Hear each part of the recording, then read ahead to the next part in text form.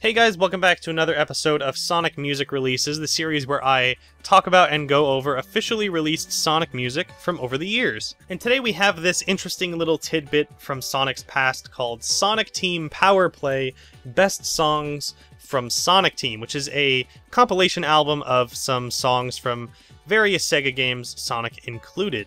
Now you can see on the cover there's like screenshots and stuff. This was released November 6th, 1998 in Japan. It was published by Marvelous Entertainment and distributed by Pony Canyon. You guys might remember I talked about them in the very first episode where I talked about the Sonic Adventure music. And it retailed for 2,310 Japanese yen, or roughly $21 by today's standards. So if we look this thing over, on the cover it's a bunch of screenshots kind of blurred together, some from Sonic R, Sonic Jam, Christmas Nights, Normal Nights, Sonic, I think that's another Sonic R one, stuff like that. Taking a look at the back, we see this really cool art of Sonic at a DJ table, but you might notice that this is like almost exactly the same thing as that modern Sonic art where he's at the same thing. He's like at the, it's like the same angle and everything, so maybe that art was based off of this, maybe this was based off that. I want to assume that this art came first, but I'm not actually sure. Anyway, the track list is here on the back. I'll put a scan of it up on the screen.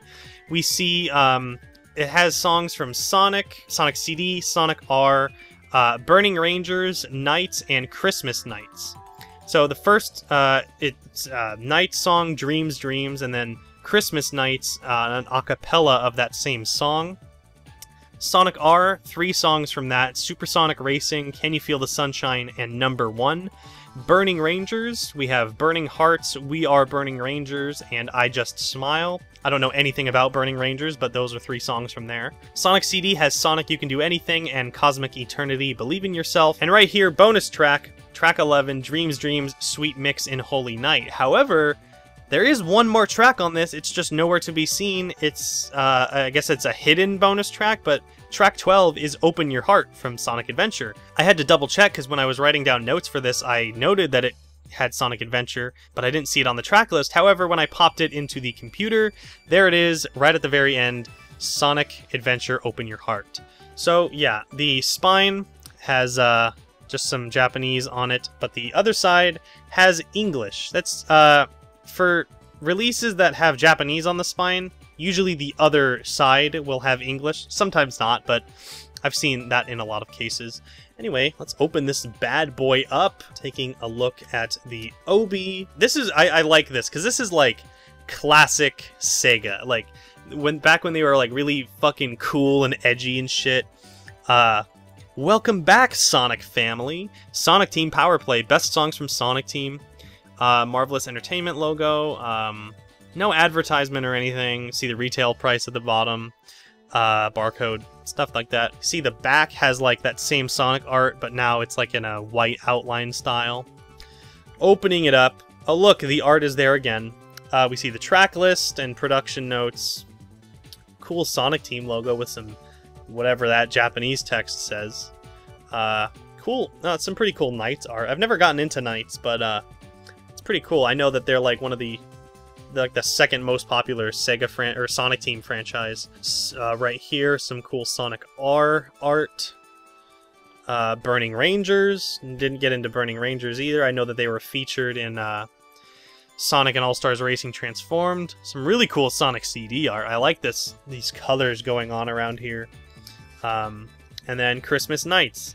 Doesn't say anything about Open Your Heart though, but it is definitely on the soundtrack. But anyway, the disc is actually pretty basic. Has the SonicTeam logo, SonicTeam Presents, SonicTeam PowerPlay, yada yada. I've already said that. For some reason, there's like this white smudge at the top. I don't know if that was like, I want to assume that wasn't on the CD, but it looks printed on there. So maybe, yeah, it looks like it was printed on there. There's also this like dot design going on in this like ring around the CD. It's really hard to pick up on camera, but it's there. And the tray, oh look, modern Sonic art, the only place that shows up.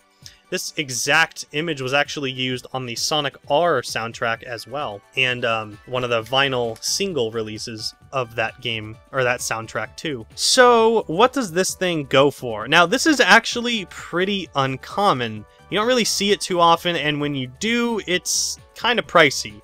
However, I would price it anywhere from $30 to $75. I know that's quite a jump in between there. That's like $40 difference.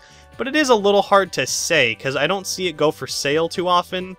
And they can be really expensive, or they can be cheap. Like, I got mine for about $20 from Solaris Japan, which I'm actually surprised that they had, and they had complete for that cheap. Of course, I was ecstatic when I found that out, but yeah, so, oh, you know what? I think on the disc it does make sense why there's that little circle, because it's like a shine effect. That must be what it is. It just looks a little strange when printed on the disc itself. There is no bootleg of this, so don't worry about running into one of those, thankfully. And yeah, it's just this very interesting piece of history, of SonicTeam history, to be more specific. You know, pre-Adventure Day, like right up before Adventure launched. Didn't it come out in December in Japan of 1998?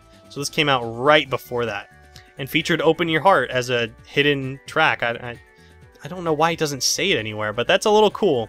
You don't really see hidden tracks on Sonic soundtracks too often. So anyway, that is SonicTeam PowerPlay. Oh, and forgive my lack of other Sega merch over here. I didn't really have anything, so I just put the boxed Tomy Sonic and this radical Sega Saturn pin that I found a while ago. Isn't that just the fucking craziest thing? It's like this face. It's like spitting out the Sega logo. It's ridiculous. Anyway, thanks for watching another episode, and I will see you in the next one.